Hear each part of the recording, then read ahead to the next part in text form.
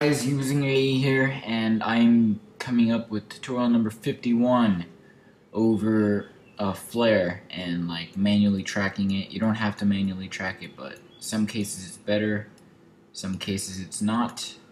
Let me tune this down so that we don't have the problem like how we did yesterday with the it might make a difference. Hopefully this will sound a little softer for you guys.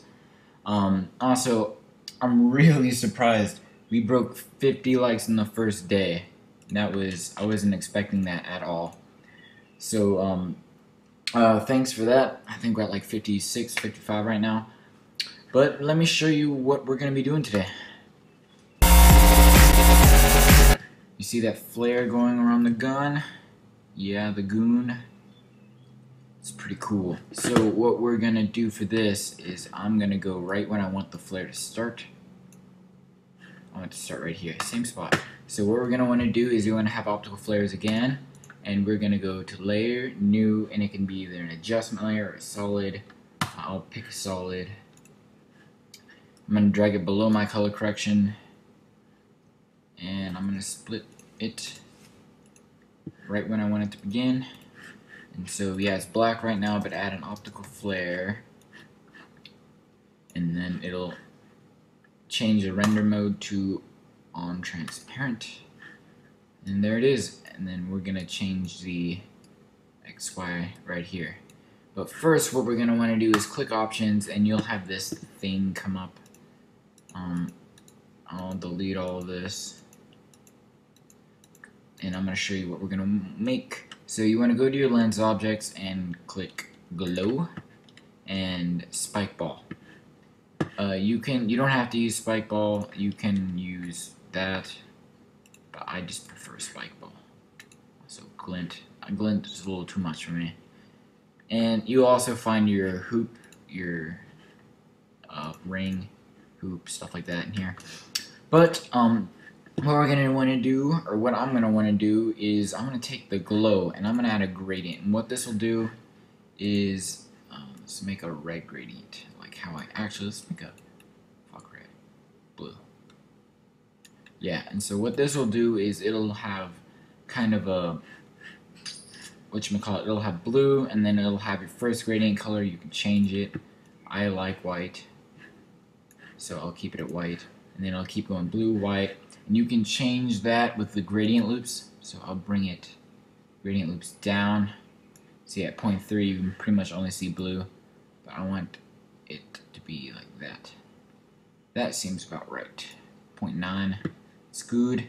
And gradient offset, it just changes what the inner color will be. I want the inner color to be white. There we go. And then you can also change this, but I don't want to. So click OK, and then you got that, and that thing. It looks disgusting. I'm going to tone down the 80. It looks disgustingly dirty. What happens? Yeah, let's rotate it a bit. 30, so it kind of matches up with our scope.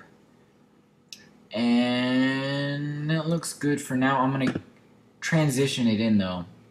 So I'm going to have it at like 150 at the brightness, or actually I'm going to have it at like 180. Go something crazy.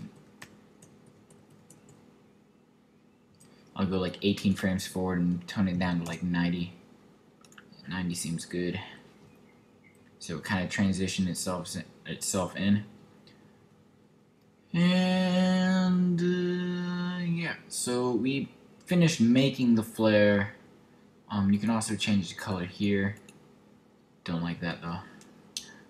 I'm gonna make it 3D, and you can track it as well, but I don't want to track it.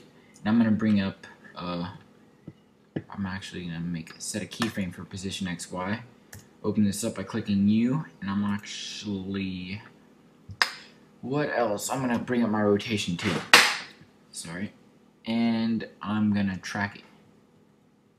Right now it's at 1 twixter, so I don't need to do that much work.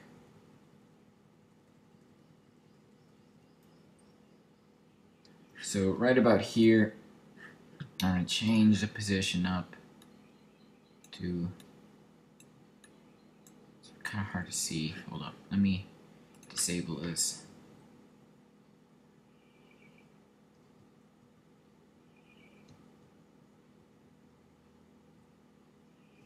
I think I might be moving it a little much.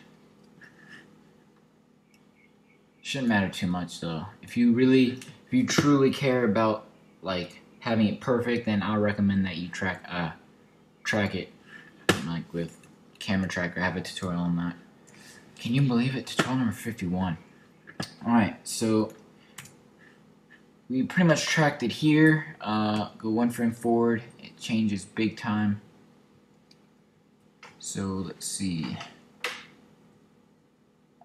I'm kind of at the top, so I'm going to want to bring this up a bit. Like that. Go up again. Here. And then right when he shoots, I'm going to split and delete. But also, I want to change the scale up a bit. So right here, hold up. Scale should be here. It's getting a little further away throughout the entire clip. So I'm going to make the scale go from 80 to 78. Or 70, something a little more noticeable, 75. And then go another frame forward, change this to 74 or 72. Another frame forward, bring it to 70.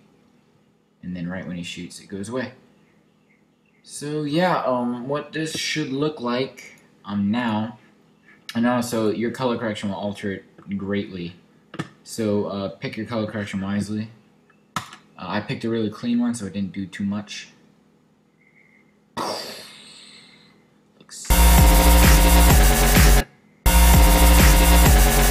That looks pretty sick in my opinion.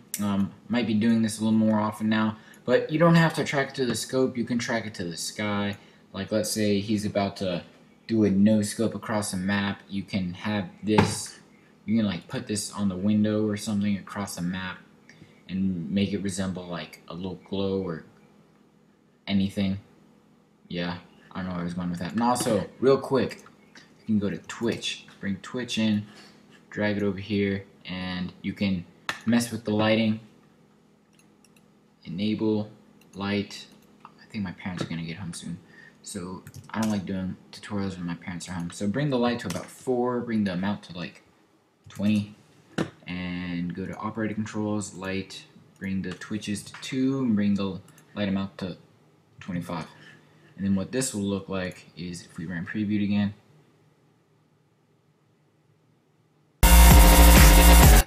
it kind of twitches the light and it looks really cool.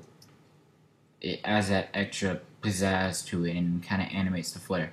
So guys, I hope you guys enjoyed this tutorial number 51. I have one more day left to school, so I'm really happy. This has been UsinAE, and I'm out. Peace.